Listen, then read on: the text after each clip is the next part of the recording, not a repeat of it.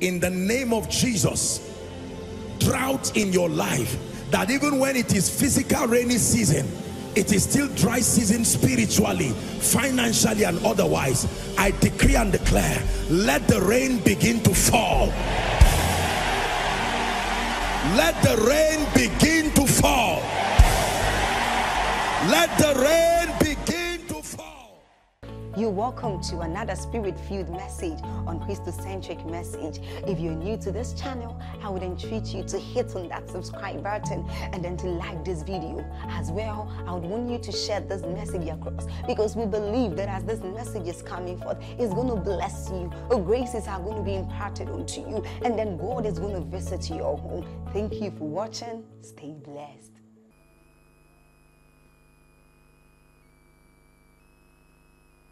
So we're dealing with the dimension of God that is able to bring a separation between an individual and the predicaments, the spirits, the conditions, or the influences that impede your manifesting the fullness of your life in Christ. 2 Peter chapter 2 and verse 9. The Lord knows how to deliver the righteous. That's what it says. Let me just quote for reference. The Lord knows how to deliver the righteous. That God knows he has within his wisdom all of the strategies that need to be in place to bring deliverance to the righteous. Many stories talk about deliverance in scripture. I'll give you 3 or 4 just for reference. Number 1, the deliverance of Israel in Egypt, the land of bondage. You find that in Exodus chapter 12 from verse 29 to 32. In Daniel chapter 3, the Bible talks about the deliverance of the 3 Hebrew boys, Shadrach, Meshach, and Abednego. Daniel chapter 6 from verse 12 down to 23, we see the deliverance of Daniel himself from the den of the lion. In Mark chapter 5 from verse 15 upwards, we see the deliverance of this madman in Gadara. Remember, the Bible says Jesus crossed to the other side and he got to the land of the Gadarenes and met this man who had a legion of demons. And Jesus set that man free, and in his deliverance and in his salvation was the salvation of 10 cities. Hallelujah. In Acts chapter 16, when you read from verse 25 to 34, the Bible talks about the deliverance of Paul and Silas. That Paul and Silas prayed, they sang, everyone heard them in the prison. There was an earthquake, the power of God came, they were delivered. The jailer was also free, he and his family. In Acts chapter 12, from verse 5 down to 17, we see that Peter was rescued from prison. When James was beheaded, it pleased the people and they now put Peter in prison. But the Bible says something very interesting. It says, but prayer was made of the church unto God for him. And an angel came and delivered him. So we see through scripture that, number 1, among the many ways God responds to man, in the dealings of God with man, there is a provision that he manifests as a deliverer. And that the subject and the idea of deliverance is consistent with God's character as revealed from scripture. Several instances as stated here show that God is able to deliver. Now my concern tonight within this session that we have is not just conscientizing us on the idea of deliverance, but the keys. Because you see, most times your Christian experience will remain a plethora of frustrations when you know what should be, but you do not have the keys to make it happen. Are we together now? It is very frustrating to know what should be. I know I should be free. I know I should be healed. I know that the path of the just, the Bible declares, should be as the shining light, shining ever brighter. I know that when men say there is a casting down, I should say there is a lifting up. But now the spiritual dynamics to make that your experience, because between prophecy and experience is light. You need knowledge to be able to translate prophecy into experience. Just because it is written does not mean it will manifest. Between it is written and the manifestation, there are keys. The Bible calls them the keys of the kingdom, or the mysteries of the kingdom. Matthew 13 and verse 11. Jesus was teaching the disciples and he says, it has been given to you to know the mysteries of the kingdom of heaven. The modus operandi. That means these are the keys that translate the prophetic dimension of the word of God to become our experience. Are we learning now? So that we do not just sing and celebrate. It's been an awesome time with all of the worshipers, the men, women of God coming to just pour their hearts. But so that we do not live with an emotional experience alone, only to go back to a cycle of pain and frustration, it is important that in addition to all that has been done, that God would hand us a few keys. You see, doors do not open because of time. Doors do not open because of the size of the one who wants to enter. Doors open because the key to open them is there. As small as a key can be, if you lose that key, you can stand in front of that door for so long. Hallelujah. Keys are also referred to as light in scripture. John 1:5, and the light shineth in darkness, and the darkness comprehended it not. When God wants to bless you, he grants you the keys of the kingdom. There is only one key to the kingdom, Jesus. But there are the keys of the kingdom. The keys that help us to navigate our path even unto victory. If we are together, say amen. There are 4 keys I wrote down here. I don't know how many of them I can touch. But number 1, the first key revealed as far as activating this dimension of God as a deliverer is concerned. The first key revealed in scripture is prayer. The priesthood ministry of prayer. Hallelujah. When you read Psalm 18, the Bible says, I will call upon the Lord. I will call upon the Lord who is worthy of praise. I will call upon him. He is worthy of praise. In Luke chapter 18 and verse 1, Jesus spake a parable, the Bible says, to the end that men ought always to pray and not to faint. So prayer is not for those in trouble. Prayer is for men. Please look up. God never prayed as God. But when God became a man, he prayed. And since he left back to heaven as a man, he is still praying. All men pray, because prayer, among the many things that prayer achieves, is number 1, your transformation. But prayer gives the legitimate framework upon which God can come and work in your life and come even to help in your situation. When they called upon him, he heard. Are we together now? Very, very important. James chapter 5 and verse 13, the Bible says, is any man afflicted? It didn't say let him roam around wondering what to do. That the moment you see that there is affliction in and around your life, the biblical recommendation to affliction is prayer. It says, for Elijah was a man of like passion, and he prayed earnestly. He didn't just lament, he prayed earnestly that there be no rain for a space of 3.5 years. And he prayed again. So when I want to see God manifest as a deliverer in my life, I must engage the priesthood ministry of prayer. The heaven of heavens, the Bible says, belongs to God, but the earth has he given to the sons of men.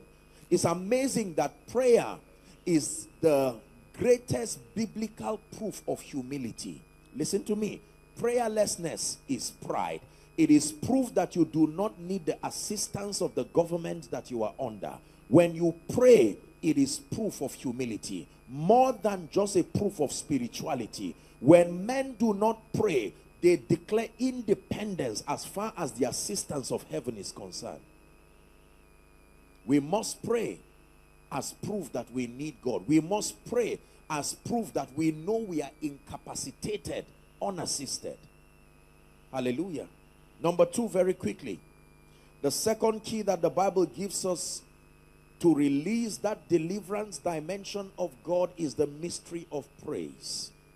Praise. Praise even with understanding. Psalms 149, please write it down and you can go and read the whole chapter. But the Bible says, let the high praise of God be upon their lips and a double-edged sword in their hands. Praise is more than just singing and dancing. It's a mysterious instrument of warfare. You see this happen in the days of Jehoshaphat. The Bible says when it was clear that defeat was imminent, they had to put down their swords and put all those who were in the ministry of praise in front. And as they began to sing and declare and say, you are good and your mercy endures forever, the Lord himself set ambushment in the camp of the enemies. Praise is powerful if and when done with understanding. Praise. Number three, the third key, if you want to see God manifest as a deliverer in your life, is the power of sacrifice. Now, this is a dimension that very few believers understand. Sacrifice is more than money. When Elijah and the prophets of Baal, please look up in Mount Carmel, when Elijah gave them a chance to call upon Baal, notice the progression. When they started by prayer, calling him, and it did not work. The last card they used was to begin to lacerate themselves and to bring blood out. There was something they knew about sacrifice and attracting the presence of deity. Psalm 50 and verse 5 says, gather unto me my saints. It says, they that have made a covenant with me by sacrifice. Are we learning? Are we learning? Let's look at 1 Samuel chapter 7 and verse 10. Please write it down. This is very important. First read it. 1 Samuel 7 and verse 10. 1 Samuel 7 and verse 10. The Philistines drew near to battle against Israel. It says, but the Lord thundered with a great thunder on that day upon the Philistines and discomfited them, and they were smitten before Israel. The Philistines were coming to frustrate Israel, but Samuel knew that the secret was not just fighting physically. By physical contest, they would defeat them hands down. And he engaged the mystery of sacrifice. Sacrifice is powerful. You can turn battles around. You can turn situations around at the instance of sacrifice. Men and women have engaged this with understanding. The key is not the activity. The key is the understanding that sponsors what you are doing. That was the principle that God himself used to deliver us from the power of sin and Satan. Sacrifice. Not a suggestion. He did not use his will as God, even though he was creator, because there are rules of engagement. He had to bring Jesus Christ. He didn't bring Jesus to come and preach and counsel us and go back. There had to be blood, death, burial. If Jesus did not die, we would not say, oh death, where is your sting? And oh grave, where is your victory? He had to sow Jesus as that one sacrifice, his first and only begotten. And now today, Jesus is not his first and only begotten. He has become the first among we the begotten. Sacrifice is powerful. Maybe God is speaking to someone. You're watching or you are here listening, that it might be that the reason why certain things have refused to shift over your life, especially patterns that are connected to bloodline, especially patterns that are connected to ancestry, there is a place for sacrifice, and you can break down certain walls in an instant. The fourth key that causes God to be made manifest in the life of an individual as a deliverer is the prophetic. I do a quick recap. Number one, the power of prayer. Number two, the power of praise. Number three, the power of sacrifice. And number four, the prophetic. Hosea chapter 12 and verse 13. And by a prophet, the Lord brought Israel out of Egypt. And by a prophet was he preserved. Prophets are God's authorized instruments of deliverance and preservation. It is God that does it, but he does it at the instance of his prophets. It took a prophet speaking and he said, by this time tomorrow, over Samaria. And an intelligent economist contended with prophecy and said, no, no, no. Even if God will open the windows of heaven, this might not happen. And he said, you will see it, so that you will know that God does not lie, but you will not experience it. He died right at the gate that led to breakthrough. The prophetic is powerful. Now, here and there, the prophetic may have been abused across Africa and sadly across our nation, but make no mistakes. Within the boundary of scripture and within the jurisdiction of accuracy, the prophetic is a wonder. There are many dimensions to the prophetic. There is the revelatory dimension of the prophetic that exalts and plants faith in you.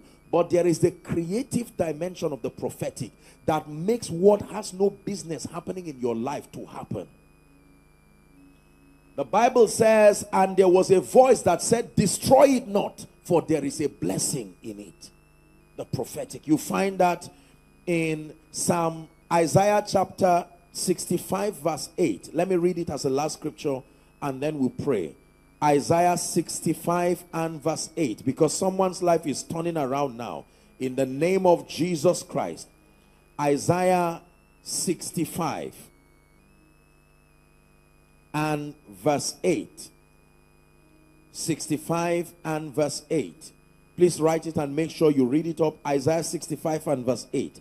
Thus saith the Lord, as the new wine is found in the cluster, and one say, for my servant's sake. Wine in a cluster and you are about to throw it. Someone stops you and says, no, don't destroy it. There's something valuable in it. God is saying, as my servant declares, so will I do. That means when the devil is out to destroy your life and your family, there is a prophetic voice that comes as an interceptor and says, touch not this family, touch not this destiny. There is prophecy. There is a blessing in it. It is one thing to know that God is a deliverer, but it's another thing to know how to activate that grace for deliverance. Maybe I should add one more scripture as we pray. Exodus chapter 6 and verse 3. Exodus chapter 6 and verse 3. The full text is 1 to 3, but let's just read 6 and verse 3. Exodus 6 and verse 3. Here's what God said. He's speaking to Moses now. And God spake unto Moses, verse 2 now, and said unto him, I am the Lord. He says, and I appeared unto Abraham, Isaac, unto Abraham, unto Isaac, and unto Jacob by the name of Almighty. But by my name Jehovah, I was not known to them. Do you know what that means? Just because you have seen a dimension of God does not mean you will experience every dimension of God. He appeared unto them as the God of Abraham. He appeared unto them as the Almighty God. But they had never seen him reveal himself as Jehovah. Look up, please. Could it be that you have seen God as the one who provide and make for fruitfulness? But maybe you have not seen this dimension of God as a deliverer. The one who can separate you from anything that is antichrist in your life. The pressure, the challenges, whatever it is within his power to bring that separation. Whether it is a spirit influence, whether it is a situation and a circumstance that seems to defy God over your life. God is able to reveal himself as the Lord, my deliverer, not our deliverer. This is a personal issue now. God is able to come to you and uniquely deal with any situation that seems to mock God in your life. Can we take a minute or two to pray? You have stretched, you have waited. Please stand.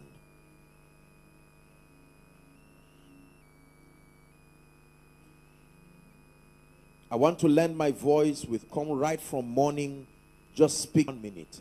I want you to make mention of one area in your life that has not been a clear representation of the life and the grace and the glory of God.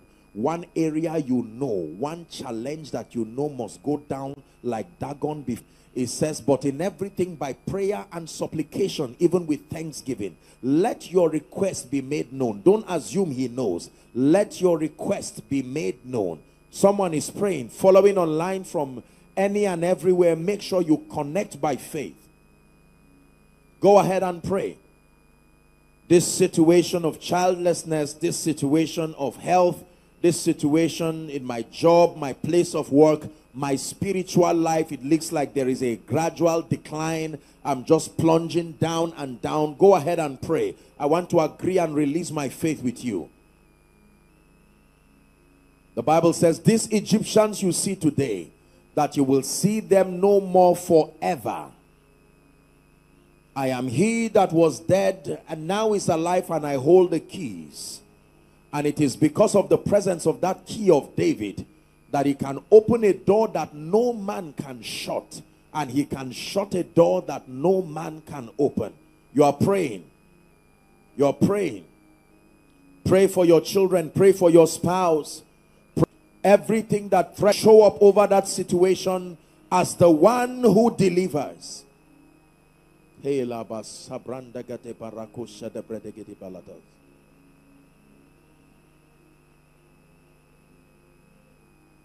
dead. You have spent time here from morning to the afternoon and to the night. Listen, let me tell you something about priesthood. You see, when we speak, when God calls a man and a people, learn this. There are 4 things that validate that a man is truly sent by God. Number 1, when God sends you, there is always a message and a mandate. When I sent you, go, saying. He tells you what to say. And your message is a dimension of his glory and his face he has revealed to you through your experience. That becomes your message. Number 2, when God sends a man, he will grant you access to divine backing. You are never truly sent until there is a throne in heaven that supports what you do. This is what gives us the confidence to make decree over lives and to be sure that those lives will never remain the same. It is not the excellency of speech, but the confidence that we have that the one who sits upon that throne is investing his jealousy upon the call he's given us, and would not allow any word to fall without finding performance. Number 3, when God truly sends a man, the 3rd thing he gives you is access to resources. Men and material resources. When I sent thee, lackest thou anything? Not when you went. When I sent thee, lackest thou anything? And number 4, the 4th thing that he gives you when he sends you is a platform. There has to be a platform that gives you visibility and will cause the nations to hear your voice. I don't know why I brought this, but I believe this is a prophetic word for someone. You are saying, Lord, I need to confirm. Did you really send me? Because it looks like I don't even know what to pray for. This is what to pray for. Clarity of your message. Number 2, clarity of the backing. You have to contend like Jacob with God until you have power with God. It says, for as a prince you have had power with God and you have prevailed. And he touched the whole of his thigh and blessed him. And the Bible says Jacob called that place Peniel, for I have seen God face to face and my life is spared. When God calls you, he really backs you. He does back you. So you have, if you do not see the evidence of his backing, it is your responsibility to go back and flog it out in the secret place and verify. Lord, you have sent me, do not leave me alone. Moses said, do not let me depart from here if your presence will not go with me. And then number 3, resources. There are many of us who are truly sent, but the people to hear you and to appreciate and even to place a demand upon that grace, they are not there. And you keep moving around as though you are not called. You need to pray. There is a grace that compels men to listen to that which God has put in you. It's called anakazo. It's a compelling power of the Spirit. It says, go and compel them. Go to the byways and compel them. And then for resources, when he sends you, even a fish will carry coin for your sake. A fish that has no business carrying coin, it will carry coin and come and meet you with it, so that the tribute collectors will not embarrass you on account of your commitment. Because every time you give all to God, Satan will manipulate the system, and the tribute collectors will come and probe you and say, if you are really sincere representing God, fulfill your dues. So he makes sure that the tribute collectors have the coin waiting for them. When he sends you, he provides. I'm saying that because this is what I'm going to speak and declare over your life. And then the platform. There are many gifted and graced people who are quiet in hiding, like David in the cave of Adullam. No visibility. Peter was one who would be one of the chief cornerstones of the apostles, but a tragedy happened to him. They locked him and they kept him bound hand in chain so that his voice would be silenced. But the Bible says prayer was made by the church to God for him. And when the angel came, there were 3 levels of deliverance. Number 1, he broke him out of the first gate. He was out of bondage, but the city was not yet seeing him. Then he moved past the second gate. And then he came to a mysterious gate called the Iron Gate that opens to the city. There is a gate that when it opens, the next thing you see is the city. You can be free from prison, but if the Iron Gate is still shut, the nations will not hear your voice. You can be in a territory where you have products, you are a man of God, you are a business person. Listen to me, I didn't come to waste your time tonight. I came to speak because there are gates that should not be open, it should be broken. He has broken the gates of brass and cut the bars of iron in sunder, so that your children and your children's children can pass. Peter was out of the prison, but he was still in bondage. He came to a gate called the Iron Gate that opens to the city. When that gate is opened, you contact a grace called the Hear Ye Him anointing. And whether you climb the mountain, they will come. Whether you go by the sea, they will come. There is a grace called Hear Ye Him. It's an instruction to creation. Hear Ye Him means whatever it would take to make sure this voice is not silenced, whether it is resources, whether it is partners, whatever it would take. Oh donkey, if you must speak, speak. Oh fish, if you must bring coin, bring it. Let me declare over someone here, in the name of Jesus Christ, I come by the rod of a higher priesthood and I speak over your life and your destiny. You have tabernacled here from morning even till now. I call upon my God, who is also your God, that in the name of Jesus, every door and every gate standing your way that is not allowing you to find visibility, I speak to that door and that gate. Ephata, be opened in the name of Jesus. Be opened in the name of Jesus. Gates of influence, gates of finances, ministerial gates, gates over territories, in the name of Jesus, by the rod of the apostolic and the prophetic, I declare over those gates, be open now. Be open now. And the gates will say, who is this King of glory? And I reply, the Lord strong and mighty, the one mighty in battle.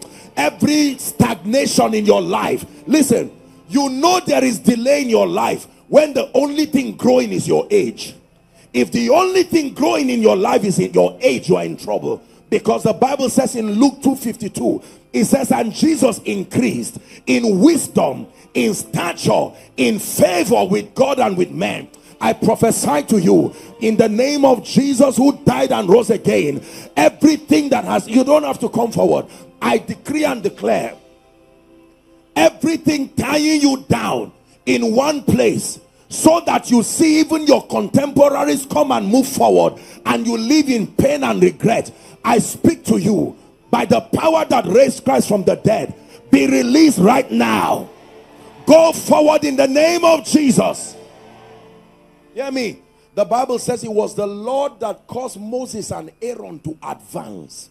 People do not just go forward. It takes more than desire to advance. There is the hand of God that can come upon a man. I decree and declare, whatever has stopped you from advancing, hear me, by the power of prophecy, I speak over your life. Go forward now in Jesus' name. And there are people who are going forward, but in truth you are not making progress. Something that should be done in a month is taking 5 years. The hand of the Lord came upon Elijah, and Elijah ran and overtook the chariots of Ahab down to Jezreel. I decree and declare the grace for speed. 10 years in 1 year, may that grace come upon you. 10 years in 1 year, 1 year in 1 month, in the name of Jesus Christ. Exodus chapter 3 and verse 21. And I will give these people favor in the sight of the Egyptians, and it shall come to pass that as ye go, ye shall not go empty. Esther chapter 2 and verse 15. B part. And Esther obtained favor in the sight of all them that looked upon her. I decree and declare the grace for favor that can bring ease and acceleration to a life. May that grace rest upon you. I'm almost done. The Bible says, and the king sent for Joseph, and they brought him out of his dungeon. There are times you are gifted, but you do not have access to the palace. You will need someone already in the palace to speak for you. Joseph pleaded with the wine presser and said, please, when you go, advocate my honesty. The wine presser's forgetfulness added 2 extra years to the pain of a man. I don't know who should remember you and has forgotten you and is multiplying your pain and delay. That night could not the king sleep, and he said, bring me the chronicles. And they opened and saw where Mordecai had saved his life but was not rewarded. I stand by prophecy and I declare, may the book of remembrance be opened concerning you this night, in the name of Jesus Christ. May the book of remembrance be open concerning you, in the name that is above all names. And the Bible says they lost the donkey of Kish, and Saul went around looking for that donkey, and for 3 days they could not find it. And then the servant said, there is a man, he's a seer. Let's stop this labor of shadow boxing and go circumspect. And they met this mysterious man called Samuel. And Samuel said, go up and I will tell you what is in your heart. And as soon as he encountered the prophet, 3 things happened. Number 1, he said the donkey that has been missing has now been restored. Let me speak to you that everything that has left your life that should not have left, provided it is on earth, I command it to find its way back to your destiny. Number 2, it says as you return, you will meet 3 men holding 2 loaves of bread. They will salute you and give to you. Say honor. I declare, may that mantle and grace for honor, where you have been deserted so that no man will pass through you, I call you an eternal excellency and a joy of many generations. And then he says you will come to the garrison of the Philistines, and that there the hand of the Lord will come upon you. And the Spirit of God came upon an ordinary gentleman, and Saul was turned into another man. I pray for you. The way you entered this auditorium, the way you came for this program, is not the way you will return back. You entered empty, void of favor, void of wisdom, void of access to light. But I empower you. Go back full of light. Go back full of wisdom. Go back full of grace. Go back full of favor. In the name of Jesus Christ. And hear me, everything connected to witchcraft and ancestry and orchestrations of darkness that will not let you stand in the liberty wherewith Christ has brought you into, I speak over you. The Bible says we have been called out of every tribe and every tongue and every nation. Therefore, I separate you from everything that is connected to bloodline and foundations and ancestry. Be free for it now and forever. In the name of Jesus. For my Bible declares, blotting out every handwriting and every ordinance that spoke against us. It says he nailed it to his cross. Let there be no railing accusation against you from the pit of hell. You stand like Joshua the high priest, and that robe that is stained is removed from you, and a new robe is given to you. I declare, be blessed in Jesus' name. And for all the organizers, I pray for you. A worker is worthy of his wages. Be blessed in Jesus' name. Go from glory to glory. Go from grace to grace. In Jesus' name I pray. Amen and amen. God bless you. Dearly beloved, I hope you were blessed by this message. Do not keep the video to yourself. Share to as many as you can to help them bless. Check our homepage for more of our messages. Subscribe to the channel, comment on it, like it. See you on our next video. Bye. Pray for your destiny. Salas kade bashkana kata branda kate katos. Kade branda kata pakotos koto brekete kele kata. The phase of development. Lord, grant me the discipline